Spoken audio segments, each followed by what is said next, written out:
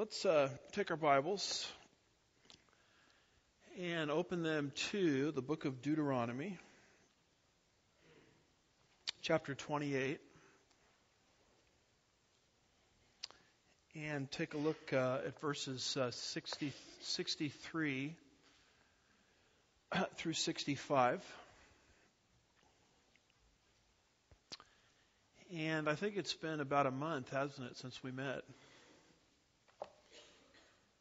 So some of y'all may not remember what we've been studying. There's a hint on the screen. The Coming Kingdom. Kind of using a book that I wrote as a topical study, but the important thing is not my book, it's God's book. So my book just topically organizes some data. But what we've been trying to get at is the whole subject of the kingdom.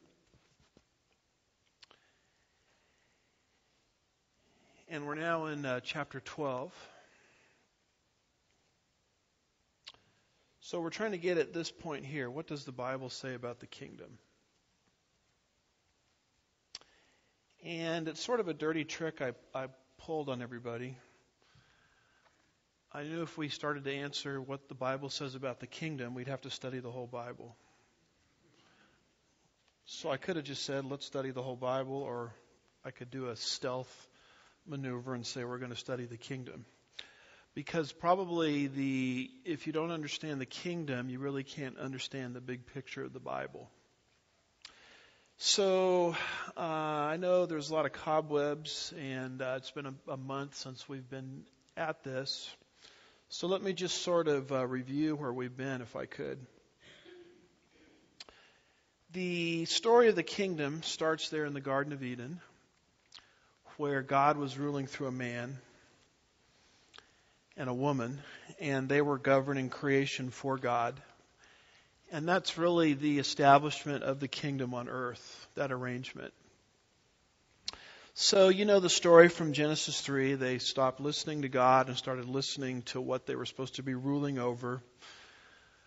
The animals, in particular a talking snake, and they rebelled against God in the process. And so once that happened, the kingdom was lost to the earth.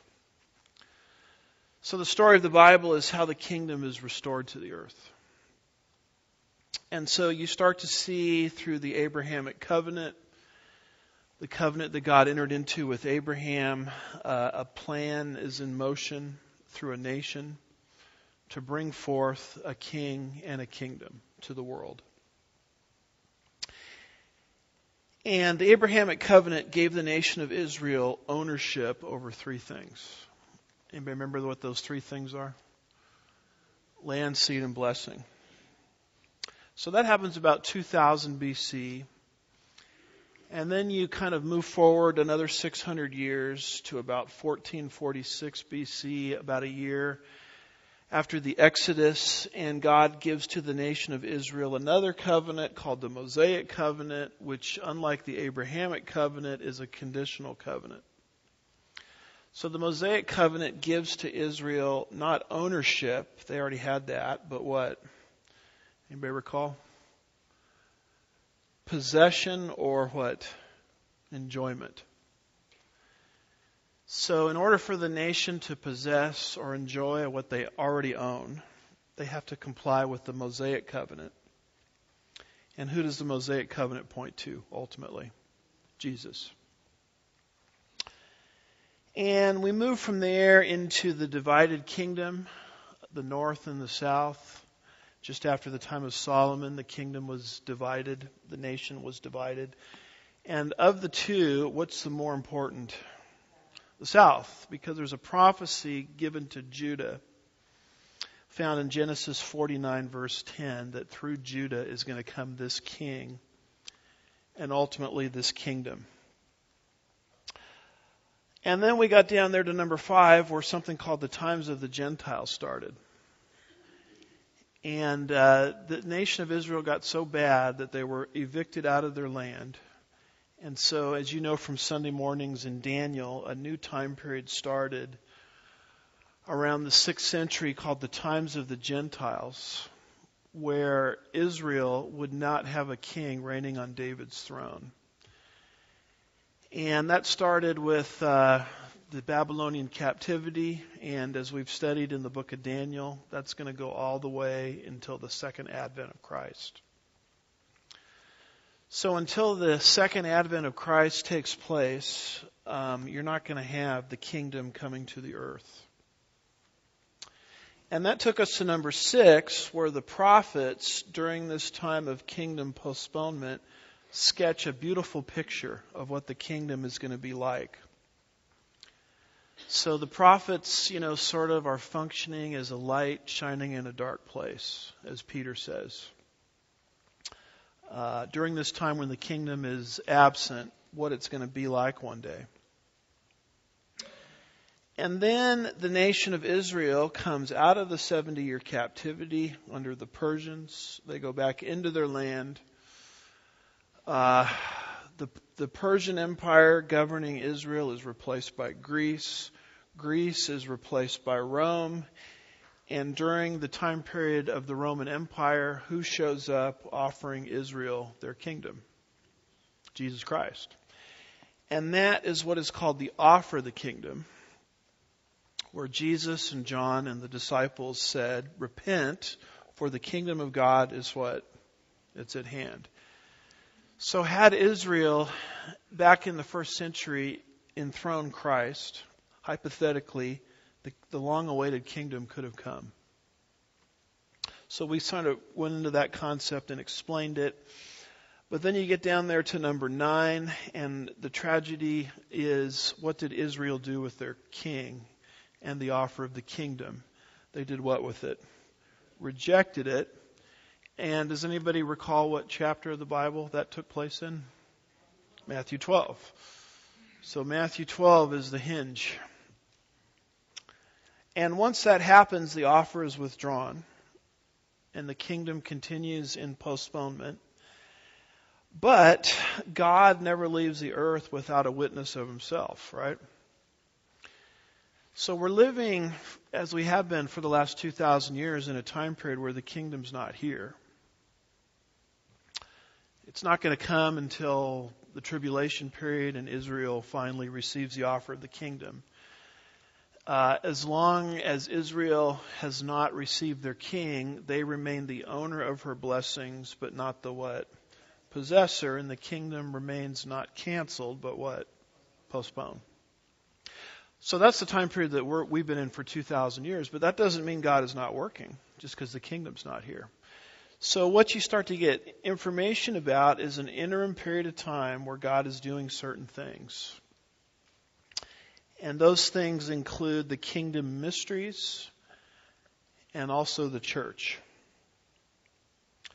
So we looked at the kingdom parables.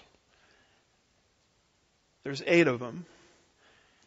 And Jesus, in these 8 parables, given in Matthew 13, by the way, Matthew 13 follows Matthew 12. That's very logical. Because 12 is the rejection of the offer of the kingdom. 13 is the consequences. So he explains very clearly in 8 parables what the world is going to be like while the kingdom is not here. And so we worked our way all the way through those 8 parables. And then the second thing to understand, to grasp the inner Advent age, is the birth of the what? The church. So the church age has been going on for the last 2,000 years. We've explained all about the church age. And probably the thing to understand is that the church, as wonderful as it is not Israel and is not the kingdom. Right?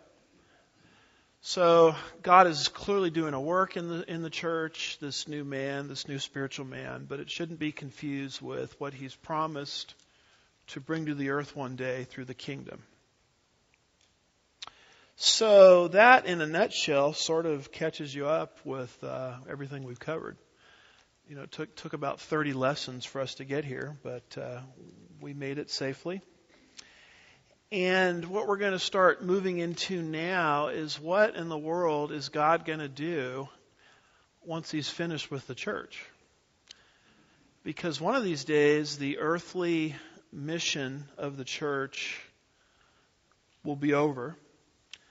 The church will be taken to heaven through which event? The rapture.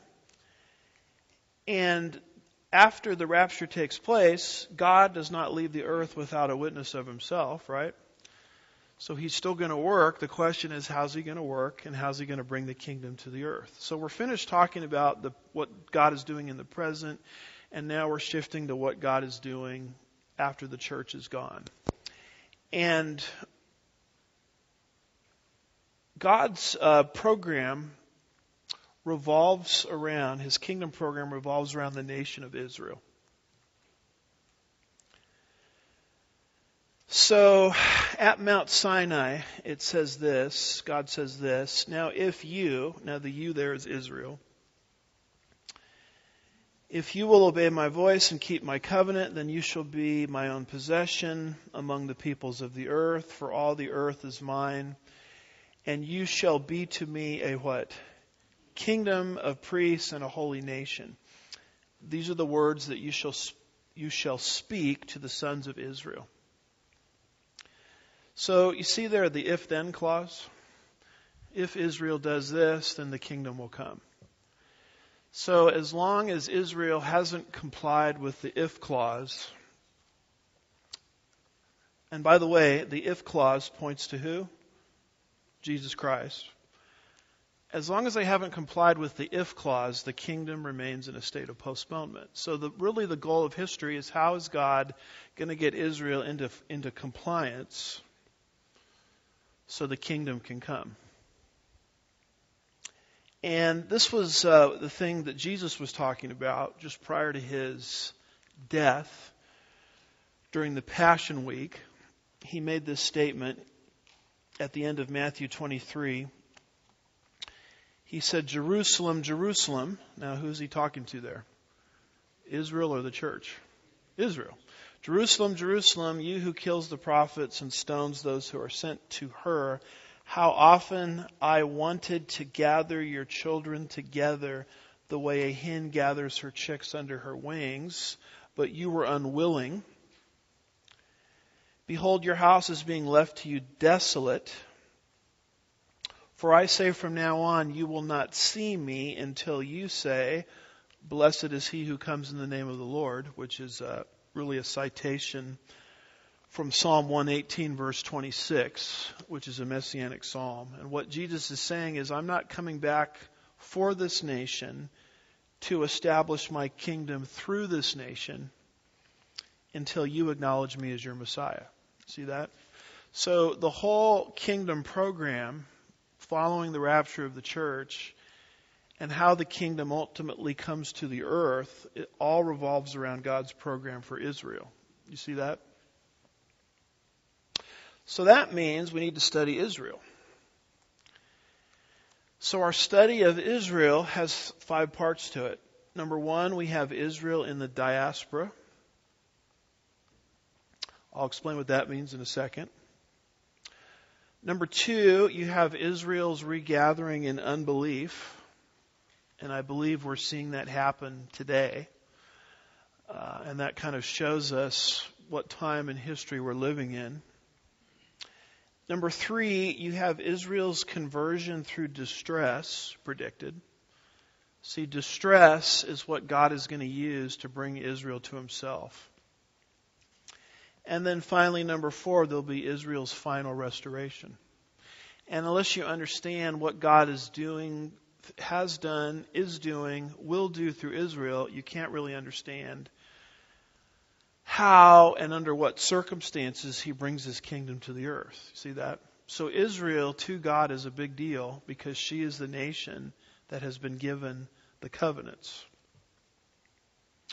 So let's start with Israel in the diaspora first.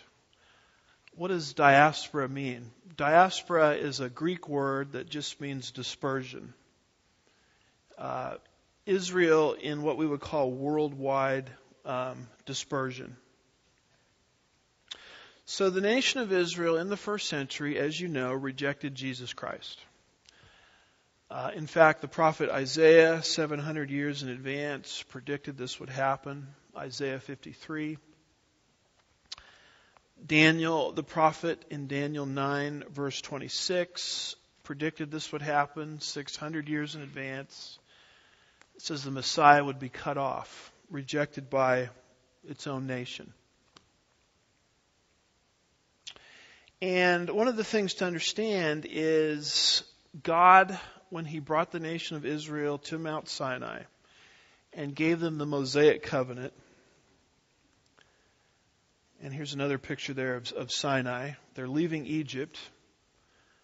They go there to the tip of the Sinai Peninsula, which is the traditional view of where Mount Sinai is. Some disagree and put Mount Sinai elsewhere, and that's really not my point to get into that debate of where Mount Sinai is. But the point is, God brought them to Mount Sinai, and He gave them the Mosaic covenant. And the Mosaic covenant has a lot of different aspects to it, including, and this is why I had you open to Deuteronomy 28, cycles of blessing and curses. And we've studied this. If Israel disobeys the covenant, she will be materially and physically cursed by God. If Israel obeys the covenant, she will be materially and physically blessed by God. And you see all that laid out very clearly in Deuteronomy 28. Deuteronomy 28, verses 1 through 14, are the blessings for obedience. Deuteronomy 28, verses 15 through 68, is the curses for disobedience. By the way, did you notice there's only 14 verses for obedience here? And the rest of the chapter is all curses for disobedience. It's almost like God knew what would happen, right? And one of the things that God said is, if you disobey me, take a look now at Deuteronomy 28, verses 49 and 50. At the height of Israel's disobedience, God predicted what would happen. The Lord, verse 49, will bring a nation against you from afar, from the end of the earth, as the eagle swoops down, a nation whose language you shall not understand, a nation of fierce countenance who will have no respect for the old, nor show favor to the young. So what is predicted is at the height of disobedience, God is going to bring a pagan power speaking a foreign language. He's going to bring that foreign power against the nation of Israel.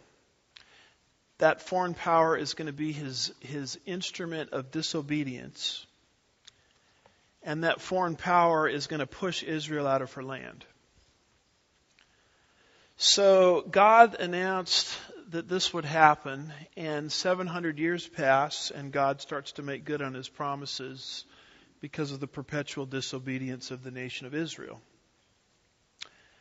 You study the life of Solomon, for example, the third king of the United Kingdom, and it's almost like Solomon woke up one day and read Deuteronomy 28 and decided to do the opposite.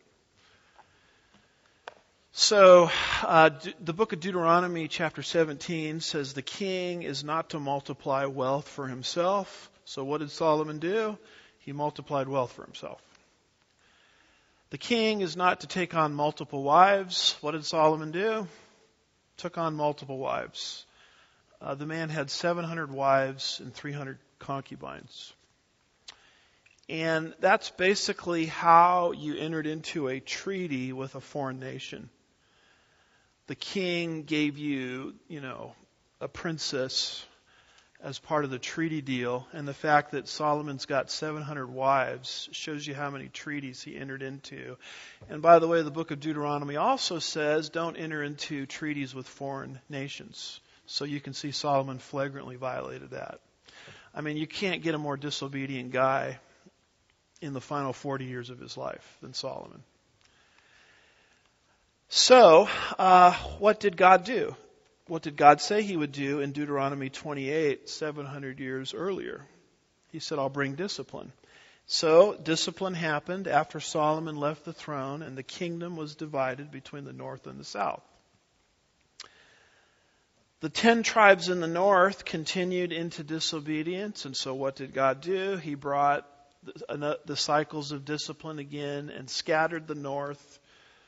And the rod of his discipline was the Assyrians. So God said, I'm going to bring a nation against you whose language you don't understand. And so this time he used the Assyrians in 722 BC, scattered the northern kingdom. You can read about that in 2 Kings 17. You can read about the division of the northern and the southern kingdom within the land of Israel in 1 Kings 12. Now, you would think that the 2 little tribes that remained, anybody know the tribes that remained in the south? Judah, what was the other one? Benjamin. You would think they would learn their lesson, and say, well, the north got in trouble when they disobeyed God, so we're going to get our act together. Well, when you get into the prophet Ezekiel describes these 2 kingdoms, north and south, as 2 sisters that are harlots, basically. The older sister is named Oholah, and the younger sister is named Oholibah, if I've got those names right. The older sister represents, in Ezekiel 23, Ezekiel explains this, the northern kingdom, and the younger sister represents the southern kingdom that remained. And Ezekiel's whole point in Ezekiel 23 is the younger sister should have learned what happened to the discipline God brought on the older sister because of her harlotry. But the younger sister actually became worse of a harlot than the older sister. And Ezekiel makes that statement as to how God's hand cannot be withheld. And God has to make good on his promises, and he has to bring discipline. And consequently, the southern kingdom, the northern kingdom had already been scattered by the Assyrians. The southern kingdom is taken into captivity, and this time God is not using the Assyrians to discipline the south as he did the north, but he's using who? Anybody know? Babylonians. So the Babylonians come under Nebuchadnezzar, remove the nation of Israel from her homeland and take her into captivity. And that's where the story of the prophet Daniel that we're studying on Sunday mornings picks up at that point. And you know the story from the Bible, how they went back into the land after the 70 years of discipline were over. And Jesus shows up, and they mistreat him, and they reject him. And so God now, based on Deuteronomy 28, verses 49 through 50, is going to make good on his promises once again, and he's going to push the nation of Israel out of her land. And this time he's not using the Assyrians or the Babylonians, but he's using who? The Romans. So that is discipline that God brought against his own nation about 40 years or so after Christ left the earth. So Christ left the earth. First the nation rejected him. They turned him over to the Romans for execution. God actually turned lemons into lemonade, because through that transaction, whose sin debt was paid for? Ours, the whole world. Anybody that trusts in that provision. But God has to make good on what he said at Sinai. Deuteronomy 28, 49 and 50. So this time he brought the Romans against the nation of Israel. This is what Jesus is predicting would happen about 4 decades later in the events of AD 70. You'll see Jesus' predictions there in Luke 19, verses 41 through 44. And at that point, the nation of Israel is pushed into what we call the diaspora. Worldwide dispersion. And they have been in that state of worldwide dispersion for 2,000 years. And that's really how to look at the nation of Israel. The nation of Israel, as I speak today, is under the discipline of God. You know, I love Israel. I think we should do whatever we can do to help Israel. But the reality is the nation of Israel for the last 2,000 years has been under the disciplinary hand of God, pushed into worldwide dispersion, an outworking of the cycles of discipline spelled out at Mount Sinai. And you'll notice that Moses, all the way back at Mount Sinai, predicted this would happen. In Deuteronomy 4, verse 27, it says this, "The Lord will scatter you among the what? The peoples. You will be left few in number among the what? Nations." That's diaspora language. You're going to be scattered into the nations. And that really didn't happen the way Moses predicted it would happen until when? AD 70. And now we're finally getting to the verse I had you open up to, Deuteronomy 28, 63 through 65. Another diaspora prophecy. "It will come about that as the Lord delighted over you to prosper you and to multiply you, so the Lord will delight over you to make you perish and destroy you. You will be torn from the land which you are entering to possess." Now they entered under Joshua. And they were in that land for about 1,300 years. They were out of it for the captivity of 70 years in Babylon, but they came back. And Moses is predicting that although you're going to be in that land for a long time, 1,300 years to be exact, eventually you're going to be kicked out of that land again. "Moreover, the Lord will scatter you among the what? Peoples." Is peoples there singular or plural? Plural. It's not talking about them being located into one nation for discipline, as was the case in Babylon. It's talking about their global dispersion. "The Lord will scatter you among all peoples from the end of the earth to the other end of the earth." See the diaspora language there? Global dispersion. "And there you shall serve other gods of wood and stone, which you or your fathers have not known. Among those nations," plural, see that? "You shall find no rest. There shall be no resting place for the sole of your foot. But there the Lord will give you a trembling heart, failing of eyes, and a despair of soul." And I can't think of a better description of what the nation of Israel has endured for 2,000 years than what you find there in those verses. Deuteronomy 28, verses 63 through 65. When you look at the language when it says peoples and nations, this cannot be the captivity in Babylon. Because the captivity in Babylon was just to one nation. They were there 70 years. Then they returned from their captivity. What Deuteronomy 28 is predicting is something far worse than what happened to them in Babylon. It's them being evicted into their land and being in global dispersion, worldwide dispersion, for a prolonged period of time. And that dispersion, in my humble opinion, really did not start until 40 years after the time of Christ, in the events of AD 70. And that is the condition the nation of Israel has been in for 2,000 years. So, to understand Israel, the first thing you have to understand is Israel in the diaspora, Israel in the dispersion.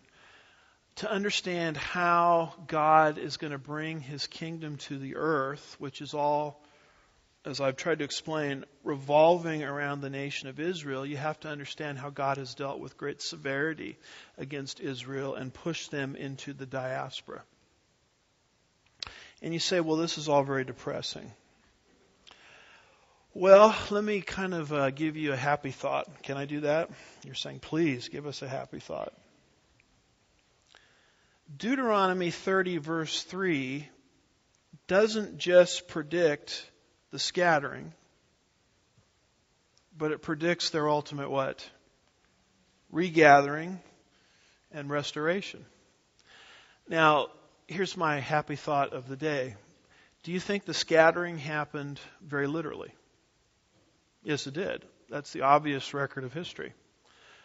Well, if the scattering happened very literally, then the prophecies about Israel's what must be literal as well? Her regathering. See that? So when you see how accurately God has made good on what he said he would do through the scattering, and you say, wow, God really means what he says, then you have to take also at face value and literally the prophecies of regathering. So Deuteronomy 30 verse 3 says, the Lord will restore you from captivity, have compassion on you, and will gather you again from where? From Babylon? No. From all the peoples of the earth. See that? Where the Lord God has scattered you.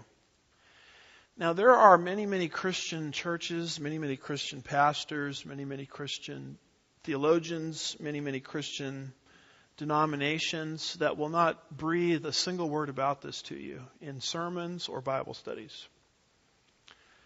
Why is that? Because they really don't believe what it says. And what they will do is they will say, the prophecies there of Israel's scattering are literal. But the prophecies of Israel's regathering and restoration are allegorical. You see that? And that is a doctrine called amillennialism, or replacement theology, or kingdom now theology, where they're basically trying to argue that all of the prophecies regarding Israel's restoration are happening today in your local church. Jesus is reigning in your heart. You know, that kind of thing. So you see what they have to do here. They've got to take one half of the verse literally, the scattering, and the other half of the verse allegorically. Now, does that make any real sense logically? I don't think the Holy Spirit is going to switch horses in midstream. I mean, if God said the scattering is literal, of a literal nation, the Hebrew nation, then their regathering has to be literal as well. So when you see how severely God has treated Israel, his wife, Israel is the wife of Jehovah, Isaiah 54 and verse 5 says that. It's easy to get kind of depressed about it, but then you start to say, wait a minute, if God did everything he said he would do concerning her scattering, then I have to also take at face value her regathering. And as Christians, we have to pay attention to the prophecies related to Israel's regathering, because the whole manifestation of the coming of the kingdom to planet Earth revolves around God's program for Israel. You see that?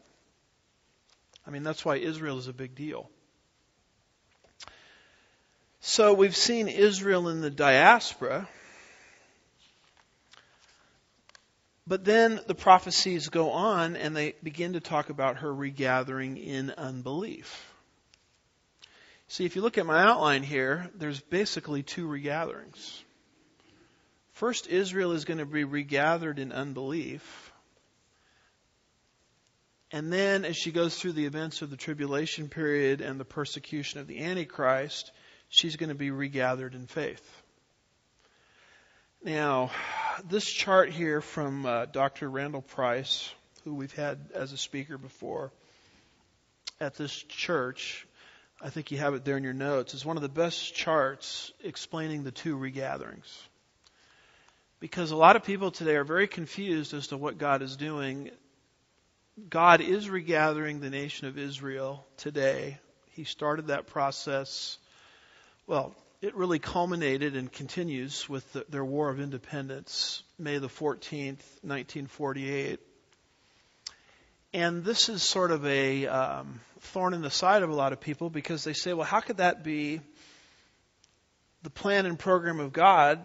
Israel today is an unbelieving nation. I mean, Benjamin Netanyahu, the leader of the nation of Israel, is not an evangelical Christian, right?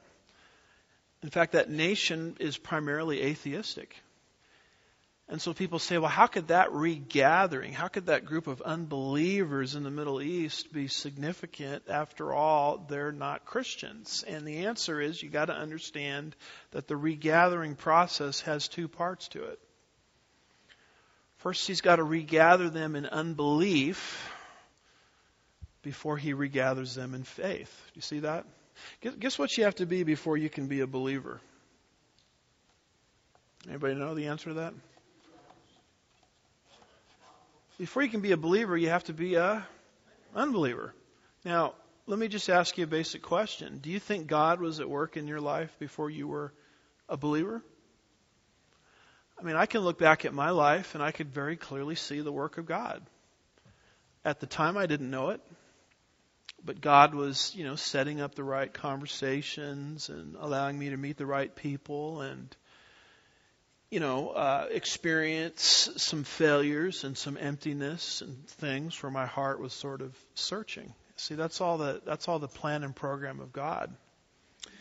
In fact, Jesus in John 16, verses 7 through 11, where he says, the Spirit has come into the world to convict the world of sin, righteousness, and judgment. That's a description of the work of the Holy Spirit in the life of the unbeliever. So if God can work in my life as an unbeliever and bring me to faith, why can't he do that with Israel? See that? And that's how to understand the current regathering of Israel in unbelief as still the work of God. You with me on that? So this chart here shows you the difference between the two. We have Israel's two regatherings. We have the present first regathering, and that is to be compared to the permanent second regathering. In the present regathering, Israel returns to part of her land. Today, Israel, I may have a chart in here somewhere. I might have to fast forward to find it. I don't think that's the one I wanted. Of course, the chart I'm thinking of is at the very end, right? There, that's the one I'm looking for. See that dark blue area there? That's basically what Israel possesses today. Do you see that lighter blue area? That's everything that God has promised to Israel. So in the first regathering, she returns to part of her land. In the second regathering, she's going to return to the whole land, and she's going to get everything that God promised to Abraham in the Abrahamic covenant, a plot of real estate that goes from modern-day Egypt to modern-day Iraq. So, backing up again, back to our chart. In the present regathering, Israel returns in unbelief. But in the second regathering, at the end of the tribulation period, she returns in faith. And if you look at Matthew 24, verse 31, it makes this statement here, Matthew 24:31. It says, he will send forth his angels with a great trumpet, and they will gather together his elect from the four winds, from one end of the sky to the other. That is a description of God regathering his nation in context, the nation of Israel, after they've been persecuted from the Antichrist. So this is their regathering in faith. So in the first regathering, she goes back to her land in unbelief. In the second regathering, she returns in faith. In the first regathering, she's restored to the land only. In the second regathering, she's restored to the land and the what? The Lord.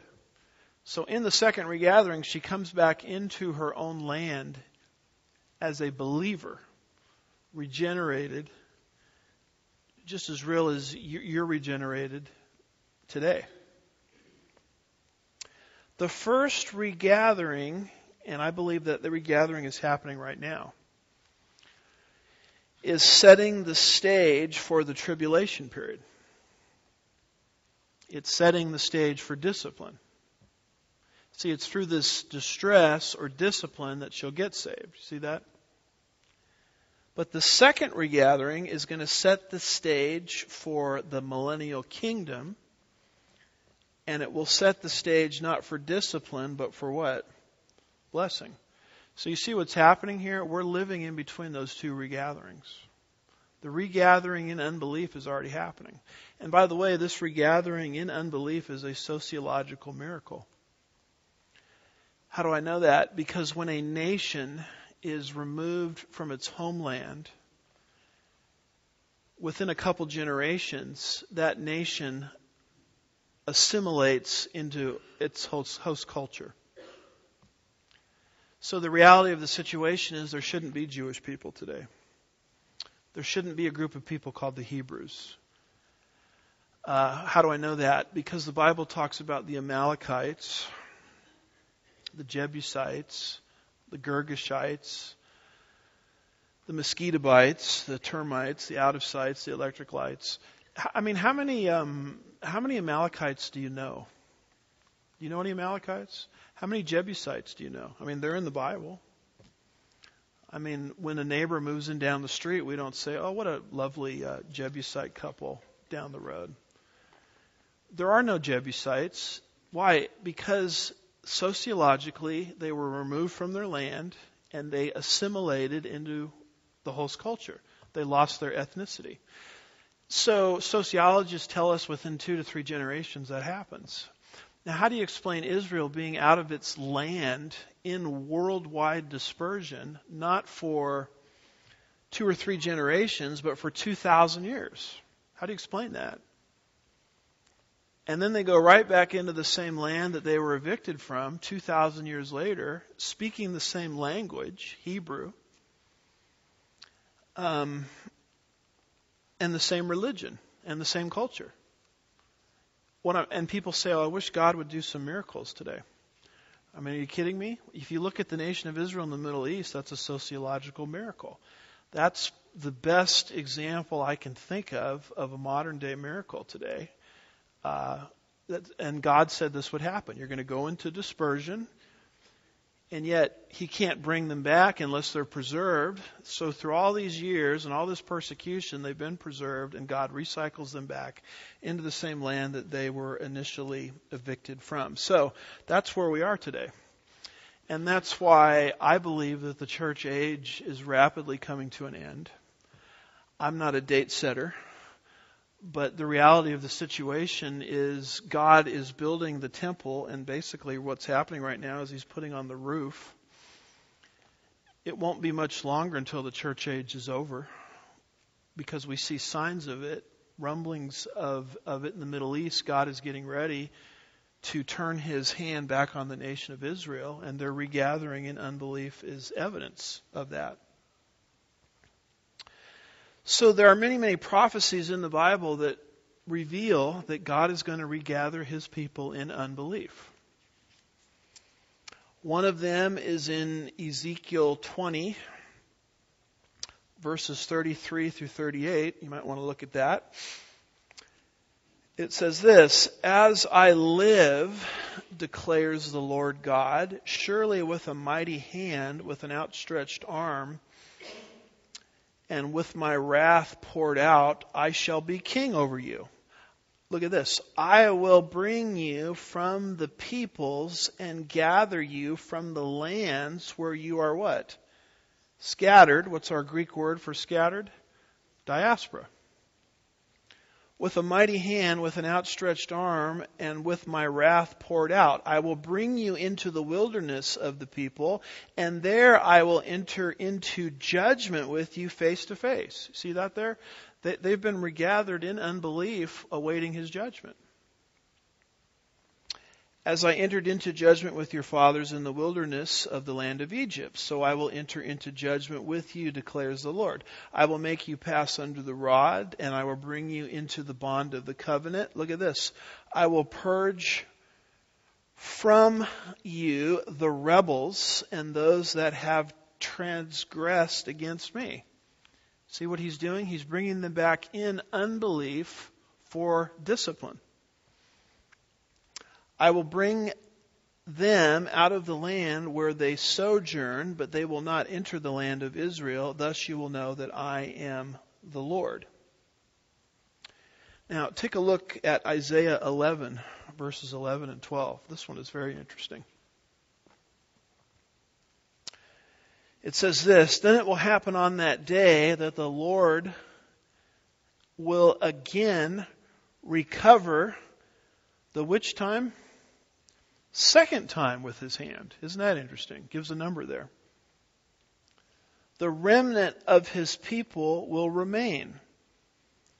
From Assyria, Egypt, Pathros, Cush, Elam, Shinar, Hamath." Those are all the nations where Israel has been scattered.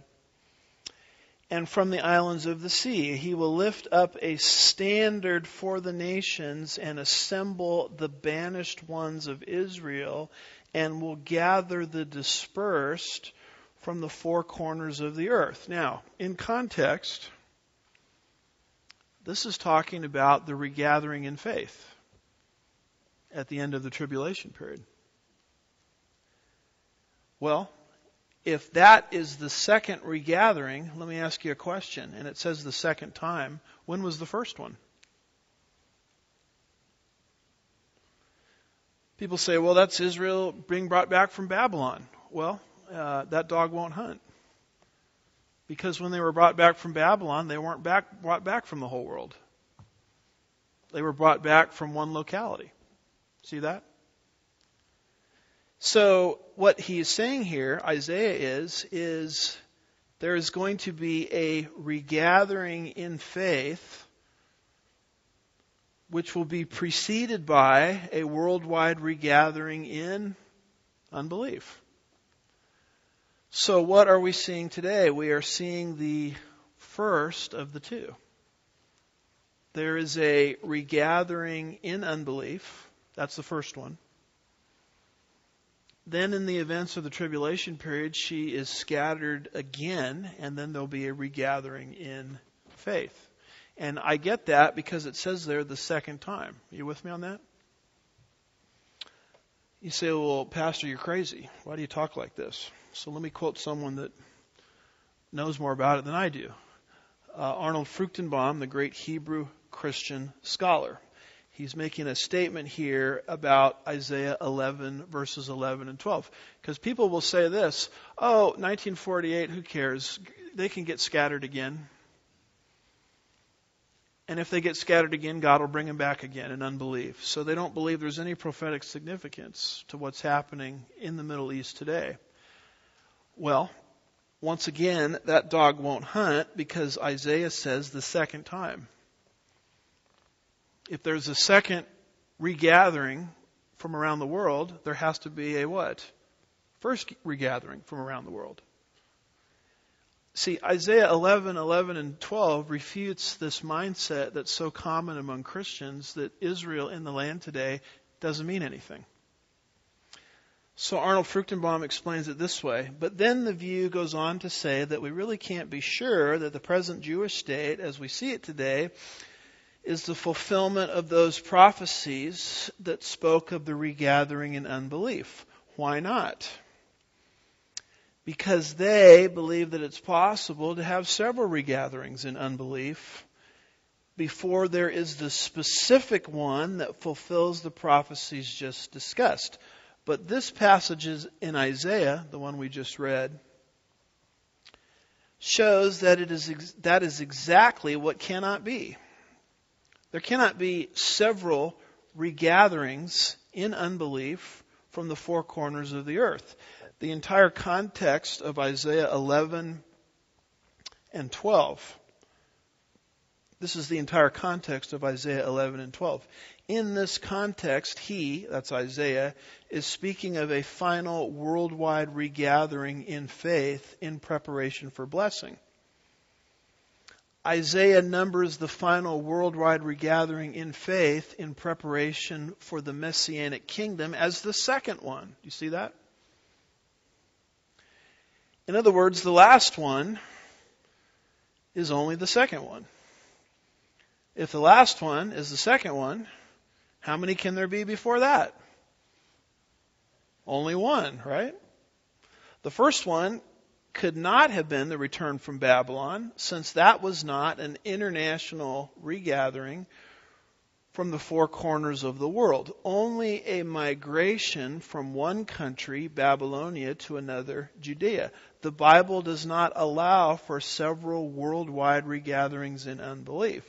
It allows for one worldwide regathering in unbelief, followed by the last one, the one in faith, which is the second one. This text only permits 2 worldwide regatherings from the four corners of the earth. Therefore, the present Jewish state is relevant to Bible prophecy. I can't tell you how long I've heard from people that, well, we don't really know what it is. We can't be sure. Let's sort of pause and make sure we're calm and cool and collected before we can categorically say that what God is doing in the Middle East today is prophetically significant. There is so much what I would call prophetic agnosticism in the average evangelical mind today.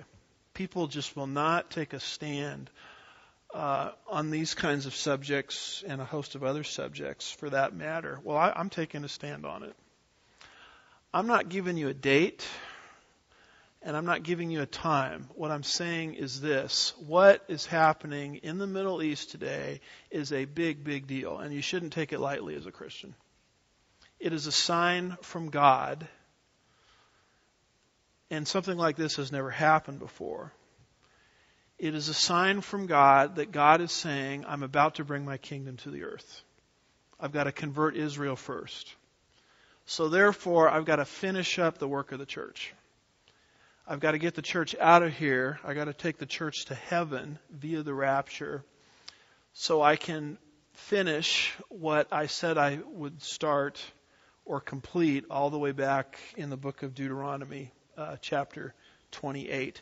So, as a Christian, you need to understand something. You are living on borrowed time, if you understand these prophecies correctly. You may not live out your full life expectancy. I may not live out my full life expectancy.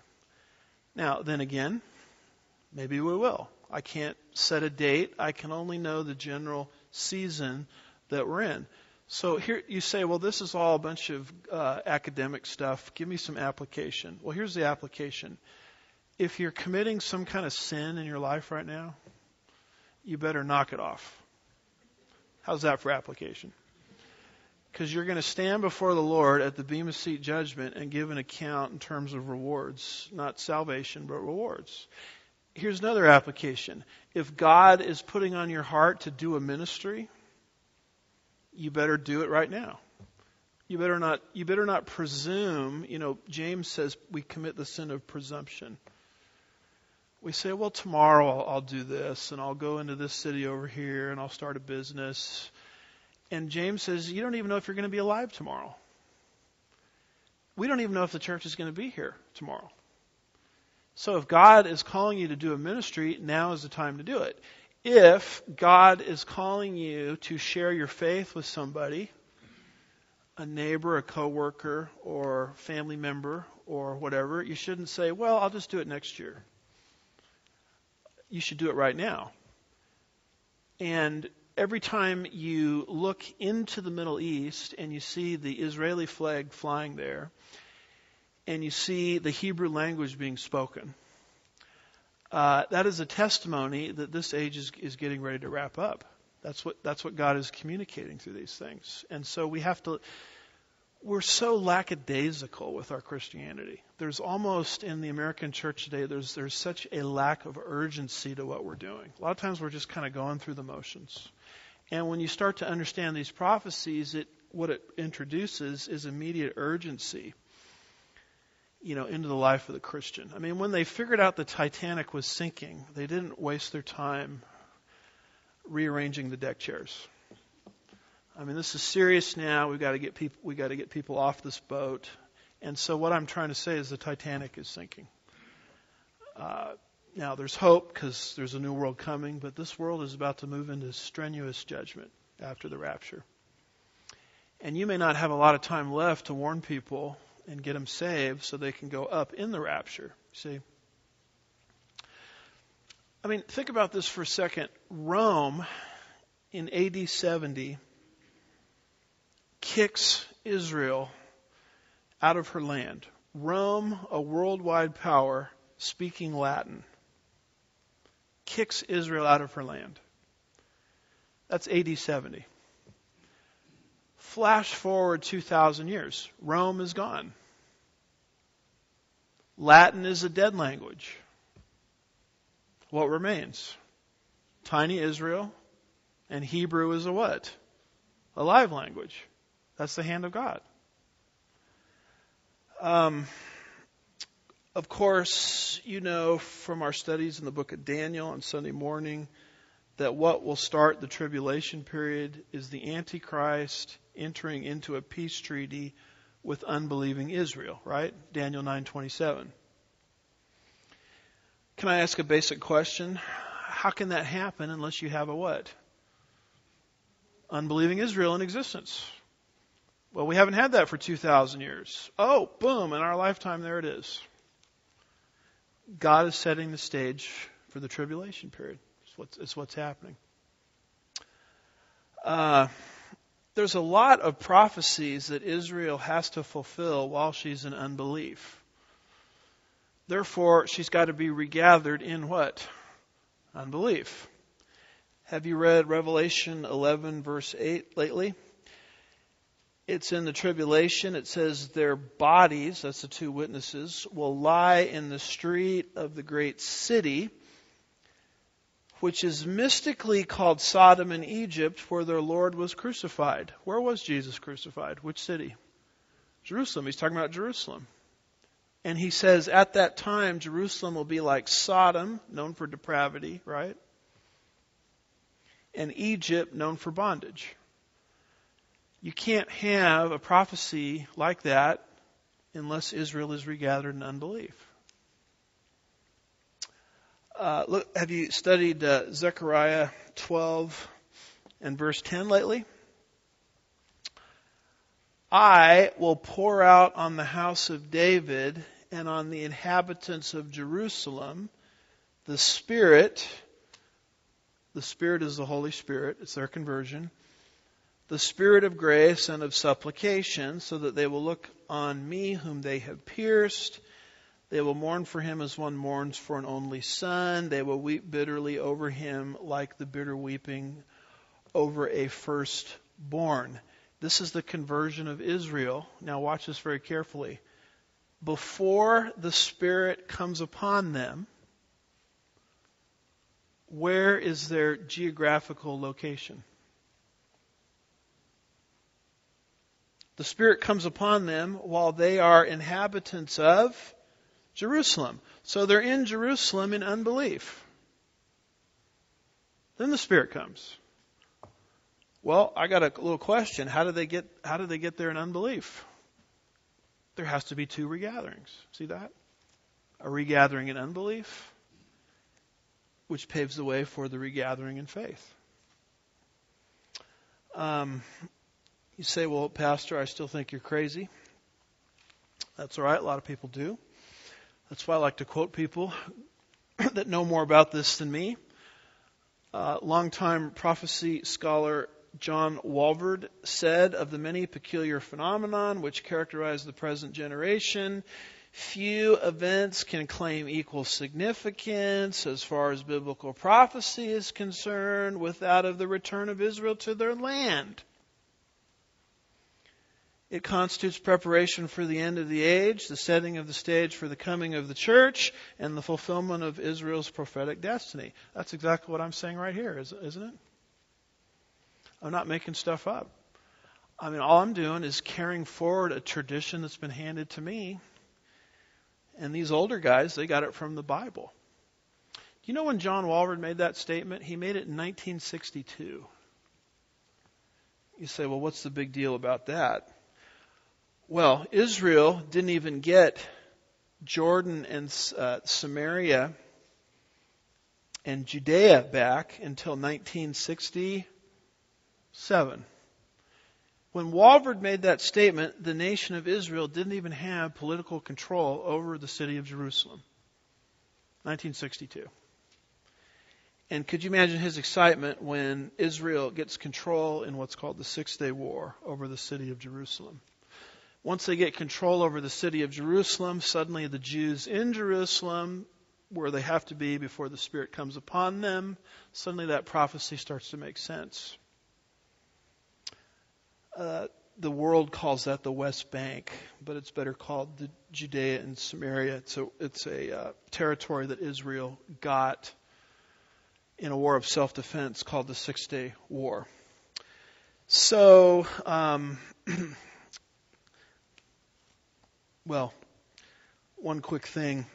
By the way, in my book, pages 160 to 162, I've got 3 other quotes from Walvoord where he says things like that in 1962. I've just given you one quote. And people say, well, if you listen to John Piper, for example, I call him the Pied Piper. He's very popular amongst the youth, kind of a motivational speaker type of guy. And he's always saying, Israel in the land today doesn't mean anything. Why is that? Because Israel is in unbelief. So if Israel is in unbelief, she has no right to that land. That's his logic. Well, newsflash. Israel was in that land from the time of Joshua up to the time of Christ for 1,300 years. Have you read your Old Testament carefully? Were they ever in belief? I mean, they were characterized by unbelief. So if you say that Israel has to be in belief before she has any right to the land, then you've got to throw out 1,300 years of biblical history. And people like John Piper do not acknowledge that God can work with a people in unbelief before they're brought to conversion. And that's what we're seeing happening in our day. So we've looked at Israel in diaspora, Israel's regathering in unbelief. Then you say, well, once they're regathered in unbelief, how is God going to save them? And so next week we'll talk about that, how God is going to save them through distress. And this is important to understand because God's work through Israel is the mechanism that He's going to use to bring the long-awaited kingdom to the earth. Okay. Not too bad tonight, 8:02. Only went over 2 minutes. So I will stop, and if you guys have to take off to pick up your kids or just take off in general, you can do that. And those that want to stick around and ask a few questions, we can do that as well. That as well. That as well. That as well. That as well. That as well. That as well. That